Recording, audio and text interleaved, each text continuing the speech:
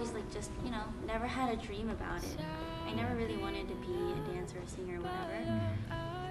But I moved to Korea, and then everyone was obsessed about K-pop, like boy bands, girl bands, everything. So I was like, who's that? Because I was so into pop music. And then since I loved dancing so much, like my mom took me to this dance academy to, you know, learn dancing. The place I was a place named in Gangnam, and that's actually like a huge city in Seoul. So at that time there's only like adults like going to work or leaving from work. So I was like the only kid in the street. Yeah, really small little girl. And actually in Korea I look so different from everyone. Everyone stares at me because I look non-Asian to them. Okay, which means that at that time, TV wants a different kind of look.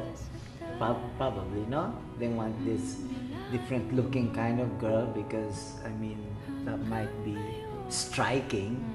I should have asked him, why me?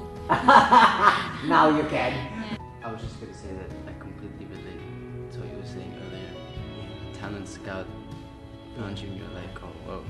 In fact, that happened to me. A guy just came up to me on the street. I was going to a school, and everyone in the school would always look at me and take photos of me because, of course, I look different. I was in a public school. In Australia, like, just normally, a guy came up to me in the street and offered me, you know, to go to broadcast at ABS. And then at first I said, sure, I threw away the card. And then the next night, no. English, Yeah. like the way back now. So, also, But a thicker accent. thicker. Yeah, I met him at a restaurant the next night. He didn't call me back. I said, oh, sorry, I lost the card. And then he convinced me to go there, to ABS. Like right there? Yeah. Oh, he convinced my dad. My dad convinced me. You can meet people, you can make friends.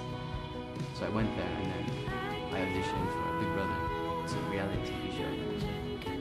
And until that point, I didn't think I was going to do anything big in my life. Like, I thought I was going to be a chef. That's what I wanted to do. Yeah. And then, I don't know, with all these people reacting this way to me, it made me feel special. Like, oh, maybe I can do something big